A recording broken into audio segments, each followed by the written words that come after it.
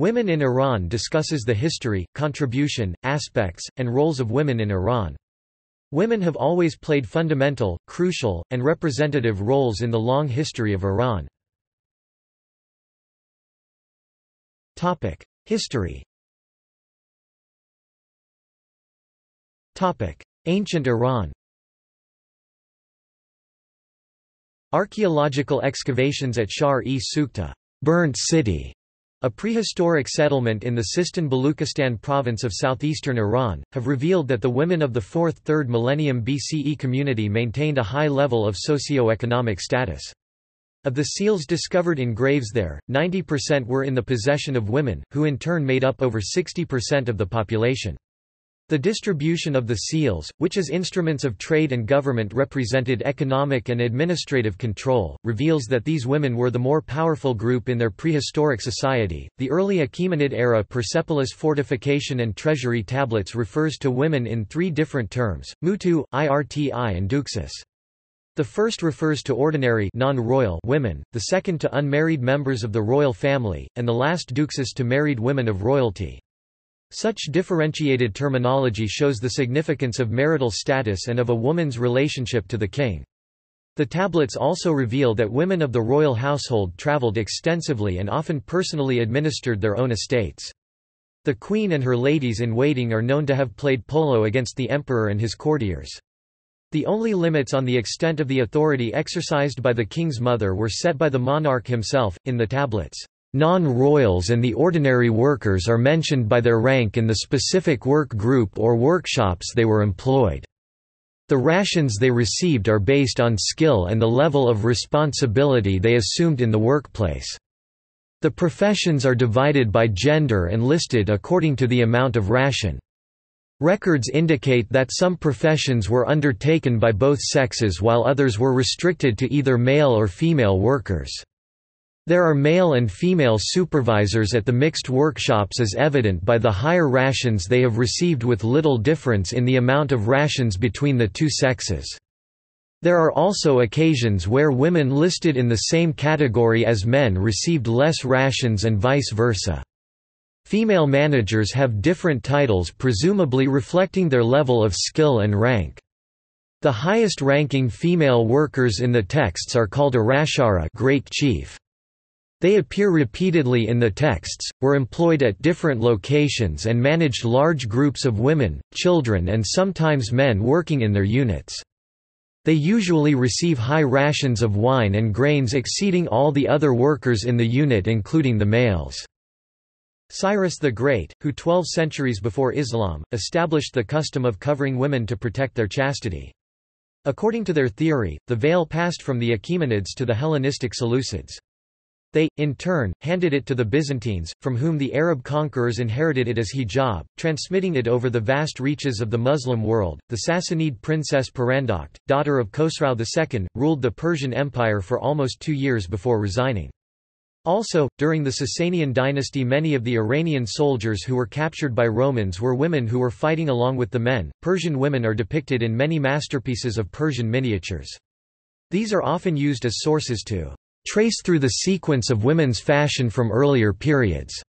At the Battle of Ctesiphon 363, the victorious Roman soldiers prized young Persian women, seizing them as war booty. Islamic periods. Qajar dynasty. During the Qajar dynasty (1789–1925), Malek Jahan Khanum as Queen Mother exerted serious political influence during the reign of her son, from 1848 until her death in 1873. Pahlavi dynasty. The Pahlavi Shahs were the rulers of Iran between 1925 and 1979, and they introduced many reforms concerning women's rights. An example of an early reform introduced by Reza Shah was the forced unveiling of women by a special decree on January 8, 1936, which, as the name suggests, involved the police force pulling the hijab away even from religious women, by force. Under Reza Shah's successor Mohammad Reza Shah, many more significant reforms were introduced. For example, in 1963, the Shah granted female suffrage and soon after women were elected to the Majlis, the parliament, and the upper house, and appointed as judges and ministers in the cabinet. In 1967 Iranian family law was also reformed, which improved the position of women in Iranian society. It was included in the civil code and was designed to protect wives, children and female divorcees. The general thrust of the reforms were to promote equality between men and women in society. The family protection laws of 1967 and 1973 required a husband to go to court to divorce rather than simply proclaim the triple talaq of, "I divorce thee," 3 times, as stipulated by traditional Sharia law. It allowed a wife to initiate divorce and required the first wife's permission for a husband to take a second wife. Child custody was left to new family protection courts rather than automatically granted to the father. The minimum age at which a female could marry was raised from 13 to 15 in 1967 and to 18 in 1975. Islamic Republic of Iran. Following the 1979 Iranian Revolution, Iran became an Islamic republic. One of the striking features of the revolution was the large-scale participation of women from traditional backgrounds in demonstrations leading up to the overthrow of the monarchy. The Iranian women who had gained confidence and higher education under Pahlavi era participated in demonstrations against Shah to topple the monarchical government. The culture of education for women was established by the time of the revolution, so that even after the revolution, large numbers of women entered civil service and higher education. In 1996, 14 women were elected to the Islamic Consultative Assembly. By 1999, Iran had 140 female publishers, enough to hold an exhibition of books and magazines published by women. As of 2005, 65% of Iran's university students and 43% of its salaried workers were women. As of early 2007, nearly 70% of Iran's science and engineering students are women. In 2009, Fatima Bodeghi became vice president for legal affairs and a top advisor to President Mahmoud Ahmadinejad. Maryam Mojtahizadeh, who runs the Women's Ministry, was also selected as an advisor to the president. There are also women in the Iranian police who deal with crimes committed by women and children. According to opinion of Supreme Leader of Iran, Ali Khamenei, giving opportunity for develop women's talents in the family and society is respecting to the woman. Topic: Women in politics. Women in Iran were granted the right to vote in 1963. They were first admitted to Iranian universities in 1937. Since then, several women have held high-ranking posts in the government or parliament. Before and after the 1979 revolution, several women were appointed ministers or ambassadors. Farrokhru Parsa was the first woman to be appointed Minister of Education in 1968, and Mahnaz Afkhami was appointed Minister for Women's Affairs in 1976. Some, such as Tahera Safarzadeh, Masuma Ebtekar, Azam Talagani, Fatima Hagahatju, Elaha Kolai, Fatima Javadi, Marzia Dabakyu and Zara Ranavard came after the revolution. Other Iranian women, including Golia Mary and Farah Karimi, hold positions in Western countries. There are currently 17 women in parliament, of a total of 290 parliamentarians. This was up from 9 in the previous elections. Currently there are several all-female political organizations active in Iran, including Education. Formal education for women in Iran began in 1907 with the establishment of the first primary school for girls. Education held an important role in Iranian society, especially as the nation began a period of modernization under the authority of Reza Shah Pahlavi in the early 20th century, when the number of women's schools began to grow. By mid-century, legal reforms granting women the right to vote and raising the minimum age for marriage offered more opportunities for women to pursue education outside the home. After periods of imposed restrictions, women's educational attainment continued its rise through the Islamification of education following the Iranian Revolution of 1979, peaking in the years following radical changes in the curriculum and composition of classrooms. By 1989, women dominated the entrance examinations for college attendance. Women's participation in education has not slowed despite efforts to impose restrictions on the increasingly female-dominated educational sphere. The changes in women's education have split into increased usage and dominance of the opportunities available to women, and the imposition of strict requirements governing their role in education, including gender-segregated classes, Islamic dress, and the channeling of women into feminine majors that prevent the pursuit of certain careers. Illiteracy among women has been on a decrease since 1970 when it was 54% to the year 2000 when it was 17.30%. Iranian female education went from a 46% literacy rate to 83%. Iran ranked 10th in terms of female literacy in the 1970s, and still holds this position today. According to UNESCO World Survey, at primary level of enrollment, Iran has the highest female to male ratio in the world among sovereign nations, with a girl to boy ratio of 1.22, 1.00. According to UNESCO data from 2012, Iran has more female students in engineering fields than any other country in the world. Role in economy. Since the 1970s, Iran has experienced significant economic and social changes. Women's workforce participation rate went from 9.1% in 1996 to 14% in 2004 to 31.9% in 2009. That is a 22.8% increase in 13 years. Women make up over half of the Iranian population, yet they make up a small percentage of the workforce. Official statistics reported by the Census Bureau suggest that women's labor force participation remains quite low. Women make up almost 30% of the Iranian labor force, and the percentage of all Iranian women who are economically active has more than doubled from 6.1% in 1986 to 13.7% in 2000. In 2004, there were 18 million people employed in Iran. Women made up only 12.9%, or roughly 2,160,000 of the employed population. Men on the other hand made up 64%, or roughly 11,520,000. The ILO data, however, suggest that female unemployment has been consistently higher than men's in recent years. Olmsted. Women are concentrated in the typically female jobs of teaching and caring.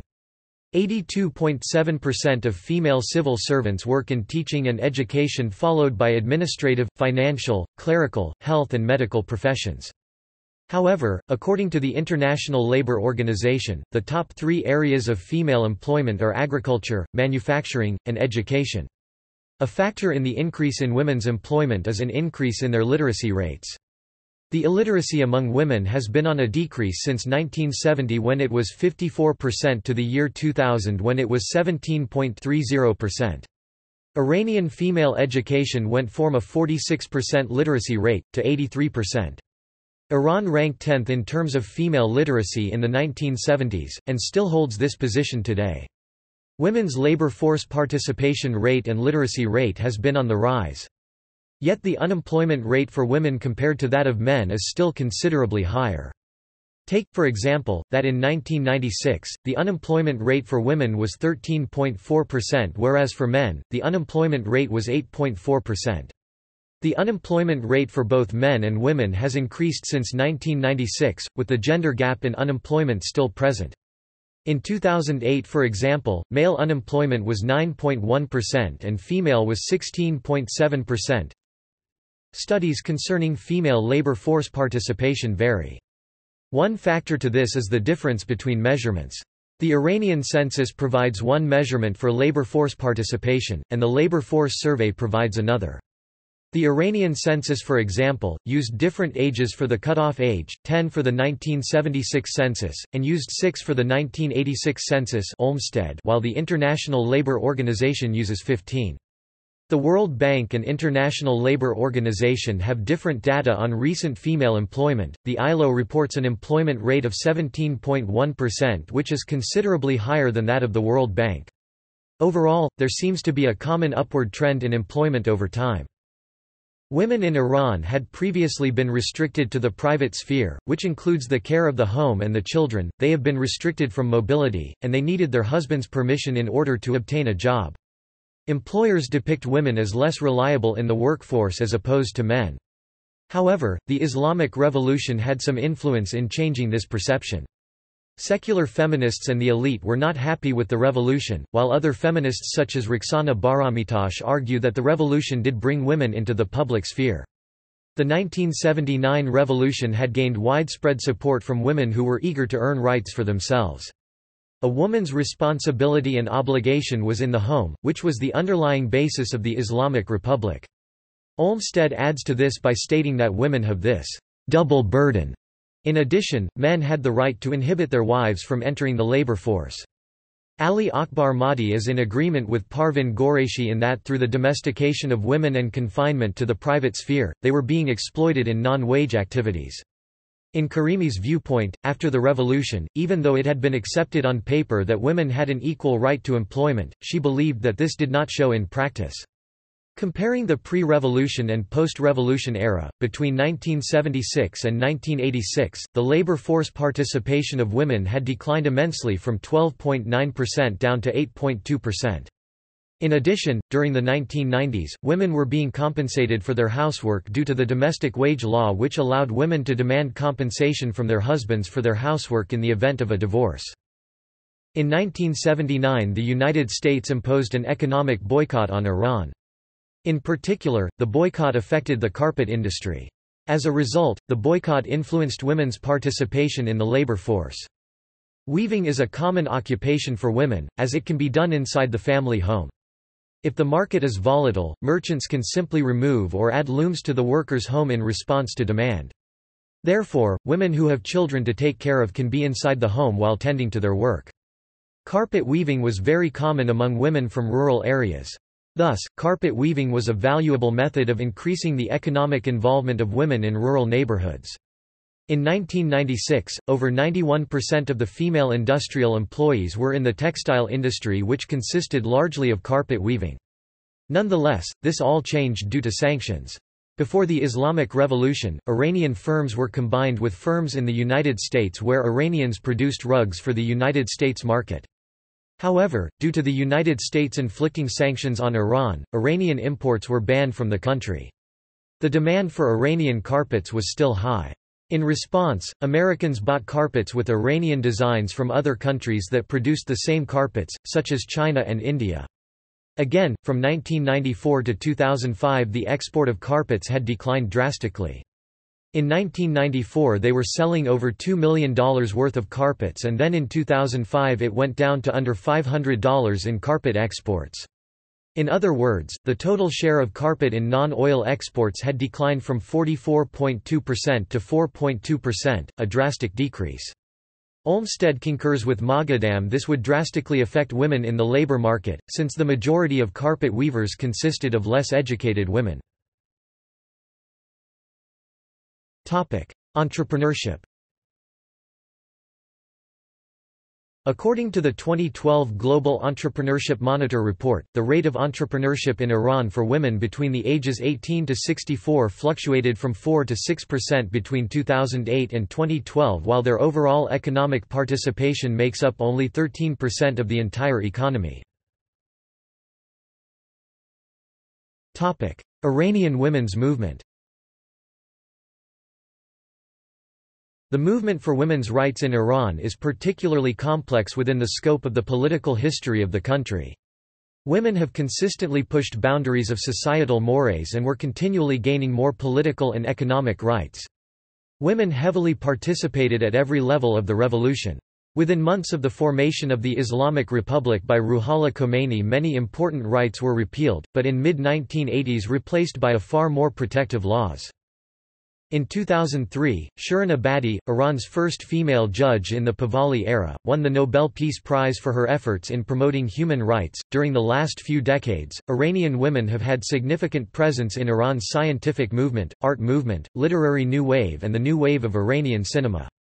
According to the Research Ministry of Iran, about 6% of full professors, 8% of associate professors, and 14% of assistant professors were women in the 1998–99 academic year.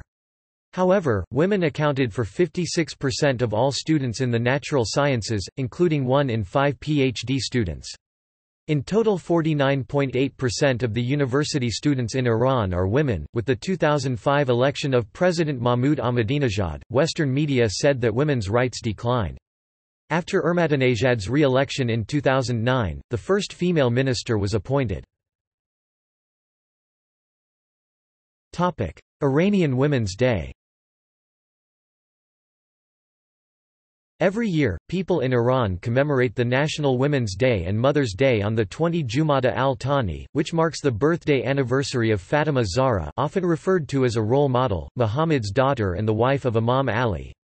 Many Iranians take the occasion of this holiday to thank and honor their mothers, grandmothers, wives and sisters and to spend more time with them. They pay tribute to them by giving them gifts.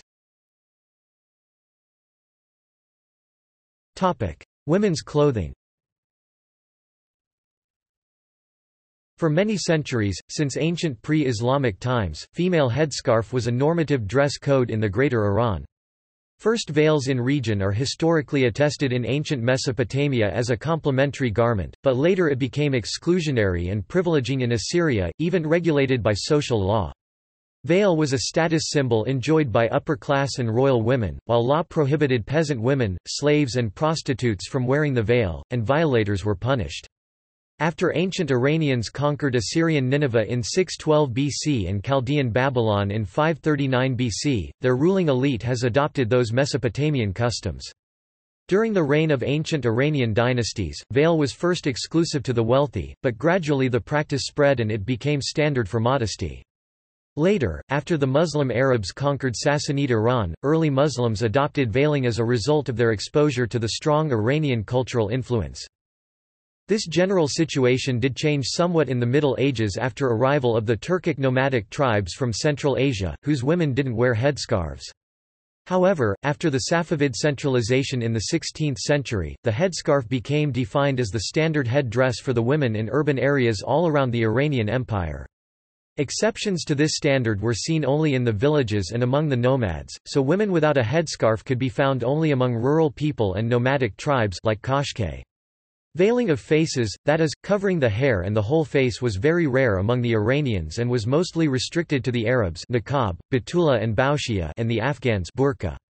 Later, during the economic crisis in the late 19th century under the Qajar dynasty, the poorest urban women could not afford headscarves due to the high price of textile and its scarcity. Owing to the aforementioned historical circumstances, the covering of hair has always been the norm in Iranian dress, and removing it was considered impolite, or even an insult. In the early 20th century, the Iranians associated not wearing it as something rural, nomadic, poor and non-Iranian. Attempts at changing the dress code and perspectives toward it occurred in mid-1930s when pro-Western autocratic ruler Reza Shah issued an arbitrary decree, banning all veils abruptly, swiftly and forcefully. Many types of male traditional clothing were also banned under the pretext that, "Westerners now wouldn't laugh at us." Western historians state that this would have been a progressive step if women had indeed chosen to do it themselves, but instead this ban humiliated and alienated many Iranian women, since its effect was comparable to the hypothetical situation in which the European women had suddenly been ordered to go out topless into the street. To enforce this decree, the police was ordered to physically remove the veil off of any woman who wore it in public. Women were beaten, their headscarves and chadors torn off, and their homes forcibly searched. Until Reza Shah's abdication in 1941, many women simply chose not leave their houses in order to avoid such embarrassing confrontations, and a few even committed suicide.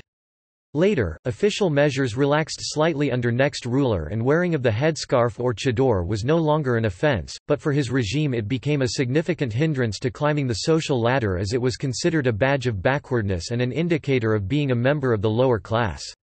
Discrimination against the women wearing the headscarf or chador was still widespread, with public institutions actively discouraging their use, and some eating establishments refusing to admit women who wore them.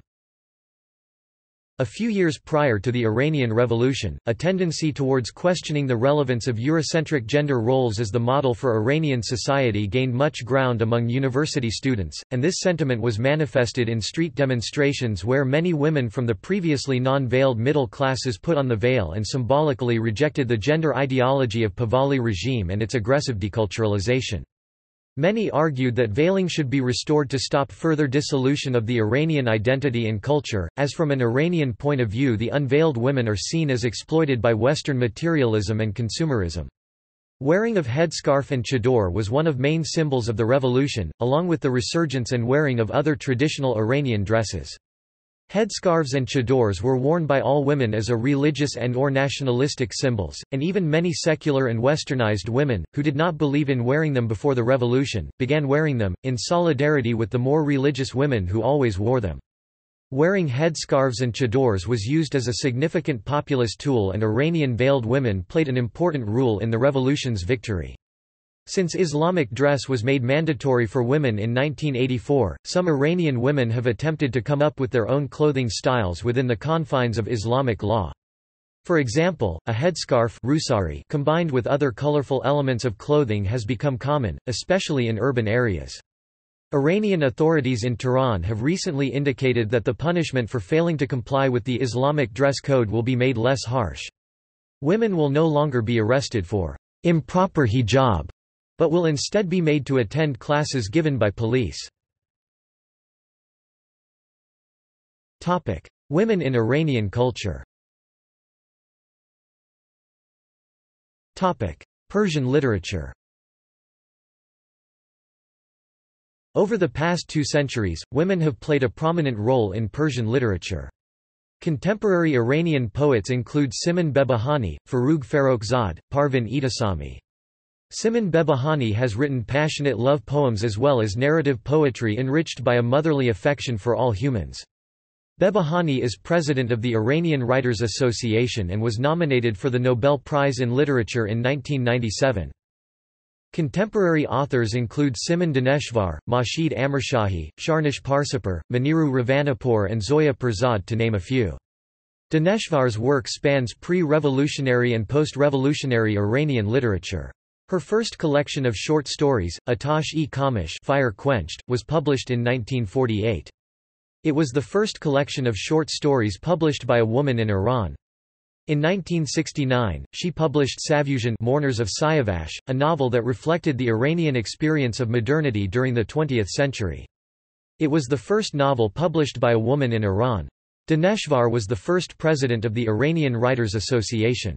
Sharnish Parsipur became popular in the 1980s following the publication of her short stories.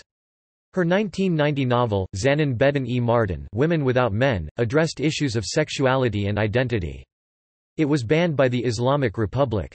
Maniru Ravanapur's work includes a collection of short stories, Kanizu The Female Slave, and her novel Al-e-Gark The People of Gark. Ravanapur is known for her focus on rituals, customs and traditions of coastal life. Iranian music. Perhaps Kamar ol Malouk Vaziri was the first female master of Persian music who introduced a new style of music and was praised by other masters of Persian music of the time. Several years later, Mahmud Karimi trained women students Arfa Atrai, Susan Matlubi, Fatima Vazi, Masuma Mehr Ali and Susan Islani, who later became masters of Persian traditional music. Sudabeh Salem and Sima Bina developed Iranian children's music and Iranian folk music respectively. Innovations made by Iranian women are not restricted to Persian music. For instance, Lily Afshar is working on a combination of Persian and Western classical music. Googoosh is one of the most famous Iranian singers. Her legacy dates back to pre-revolutionary times in Iran, where her fame in Iran reached heights equivalent to Elvis Presley or Barbra Streisand. She became iconic when, after the 1979 Iranian Revolution, she lived unheard of for more than 20 years. In 2000, she emerged from Iran with an international tour. Modern art. Iranian women have played an important role in gaining international recognition for Iranian art and in particular Iranian cinema. Since the rise of the Iranian new wave of Persian cinema, Iran has produced record numbers of film school graduates. Each year more than 20 new directors, many of them women, make their debut films. In the last 2 decades, the percentage of Iranian film directors who are women has exceeded the percentage of women film directors in most Western countries. The success of the pioneering director Rukhshan Bani-e-Tamid suggests that many women directors in Iran were working hard on films long before director Samira Makhmalbaf made the headlines. Internationally recognized figures in Persian women's cinema are Tamaneh Milani, Rukhshan Bani-e-Tamid, Zara Dowlatabadi, Nikki Karimi, Samira Makhmalbaf, Mahin Oskwe, Parai Sabari, Hannah Makhmalbaf, Poran Rakhshande, Shirin Nishat, Sepideh Farsi, Maryam Keshavars, Yasemin Maliknayesar, and Sarah Rastegar. Iranian writer-director Rukhshan Bani-e-Tamid is probably Iran's best known and certainly most prolific female filmmaker. She has established herself as the elder stateswoman of Iranian cinema with documentaries and films about social pathology. One of the best-known female film directors in the country today is Samira Makhmalbaf, who directed her first film, The Apple, when she was only 17 years old.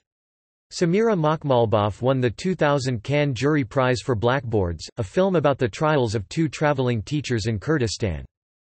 In Persian literature one can find references to women as far back as pre-Islamic times, and many creators of classical verse and prose were women themselves as well. One can mention Katrin Tabrizi, Rabia Balkhi, Tahira, Simin Behbahani, Simin Daneshvar, Parvin Itesami, Farooq Farrokhzad, Masati and Mina Asadi in this group to name 9 of them. Western perceptions of Iranian women. In Europe and the United States there is a pervasive stereotype about women in Iran and the Islamic world in general. They are perceived as helpless victims of a patriarchal system that oppresses and enslaves them. This image is reinforced through superficial observations of female dress, and outdated stories of female treatment in Islamic nations. Such distorted perspective was criticized by Ayatollah Khomeini, who argued, "People say that for instance in Islam women have to go inside the house and lock themselves in.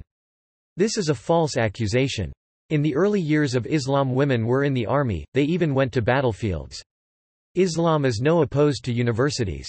It opposes corruption in the universities, it opposes backwardness in the universities, it opposes colonial universities. Islam has nothing against universities. Islam empowers women. It puts them next to men. They are equals. No place in the Islamic world today has been more stigmatized for its alleged poor treatment of women than Iran." However, stereotypes of Iranian women promulgated in the West are hopelessly out of date. They ignore the extraordinary efforts that women have made on their own behalf to improve their lives. These efforts range from simple choices in clothing to more dramatic life choices in family composition, education, and career. According to William O. Beeman, the most surprising development for me was the clear impression that, contrary to American belief, women in the Islamic Republic were better off in many respects than they were under the Pahlavi regime. Moreover, their condition has continued to improve. Women have always had a strong role in Iranian life. Their prominent and often decisive participation in public political movements has been especially noteworthy. Brave and often ruthlessly pragmatic, women have been more than willing to take to the streets in a good public cause throughout modern Iranian history. The Islamic Republic has made a special point of emphasizing women's equality in education, employment, and politics as a matter of national pride. Although women have served in the Iranian legislature and as government ministers since the 1950s, there are more women in the current parliament than ever served under the Pahlavi regime. Iranian women may actually be in the vanguard in the Islamic world. As their progress becomes better known, they are sure to inspire others to pursue their dreams. The new Islamic woman is a reality, and will undoubtedly be a force to reckon with in the future. Distorted perceptions about foreign women are also common inside Iran itself, where American and Western women are frequently seen as commodified objects of male desire. Although both Iranian and Western views are inaccurate, these images that frequently give the two peoples one of the most potent views of the other. Notable Iranian women. Gallery. See also List of Iranian women. List of Iranian women artists. Andaruni. References. Further reading. Persian women and their ways. Clara Colliver Rice, 1923. Seeley, Service & Co. Voices from Iran, The Changing Lives of Iranian Women. Manaz Kusha. Syracuse University Press, 2002. Veils and Words, The Emerging Voices of Iranian Women Writers. Farzaneh Milani. Published 1992 by I.B. Tauris Pirnia, Mansoura. Salar Zanana Iran, 1995. Maryland, Marin Iran Publishing. Brosius, Maria. Women in Ancient Persia, 559–331 BC. Oxford Classical Monographs. Oxford University Press UK, 1998. Farman Farmayan, Satara, 1992. Daughter of Persia, A Woman's Journey from Her Father's Harem Through the Islamic Revolution. New York, Three Rivers Press. Najma Khalili Mahani, Women of Iranian Popular Cinema, Projection of Progress, Off-Screen, Volume 10 Issue 7, July 31, 2006, 1. External links. Irandoct, a comprehensive portal and magazine. Iran Electoral Archive, Women in Politics. Iranian Women Resources. Qajar Women Archive, a digital archive of primary source materials related to the lives of women during the Qajar era 1786 in Iran.